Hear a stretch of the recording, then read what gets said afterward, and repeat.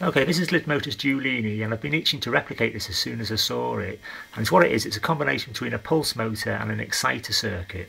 Now that's Lidmotor circuit diagram there, and he's got a nice video on YouTube if anybody wants to check that out. Now, I've made a new circuit diagram of what I've done, of the changes I've done today.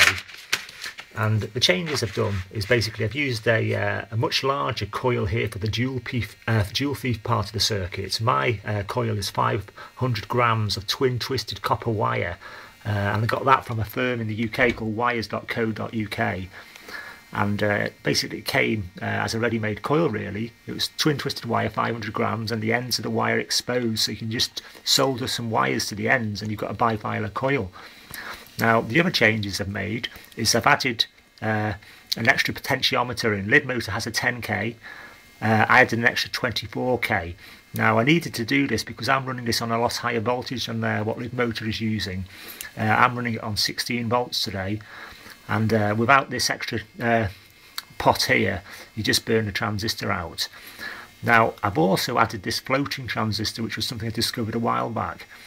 Now, that usually lowers the amp draw on a Slayer exciter or on my simple exciter circuit with the tin trays, but adding it to this circuit does some quite amazing stuff. Now, I don't know if anybody's seen my Bedini exciter video, but I get like a plasma effect on that, and it's not the usual plasma you get from the Slayer exciter. It's like a corona plasma. You can put your finger in it and it doesn't hurt, and I've managed to get it working with this as well. And the key to it was adding this transistor here. Now, these are MPSA06s. This here is just like 1 meter of wire dangling off the base of this transistor here. So that's the circuit diagram. And I'll show you the circuit in action. Now, it's a bit of a pigsty because I'm filming it as I've just made it. And that noise you can hear is the plasma coming from the end of this wire. And I put my finger near it. I've got a rotor spinning away here. This is my large coil, and you can see the blue plasma coming from the end, and I'll put my finger in it, and the rotor goes berserk when I do this. It speeds up incredibly. The plasma increases as well.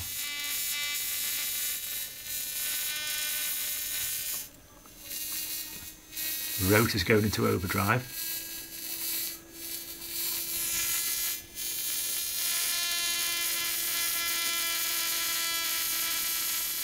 I can't even feel that on my finger.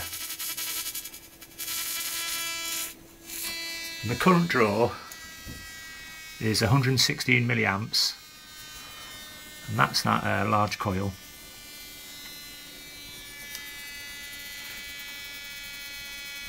And this is the little relay coil I'm using here.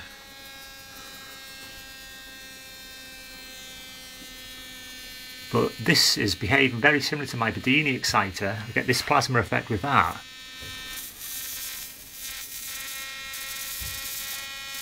And I've just added the modifications which I had on my Bedini exciter, which is this long piece of wire here going to the base of the transistor. But the key to it is this little secondary transistor, the floating transistor there. If you pull that out,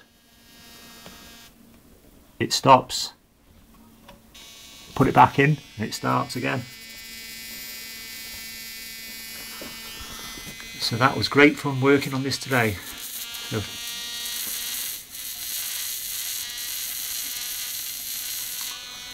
thanks for watching.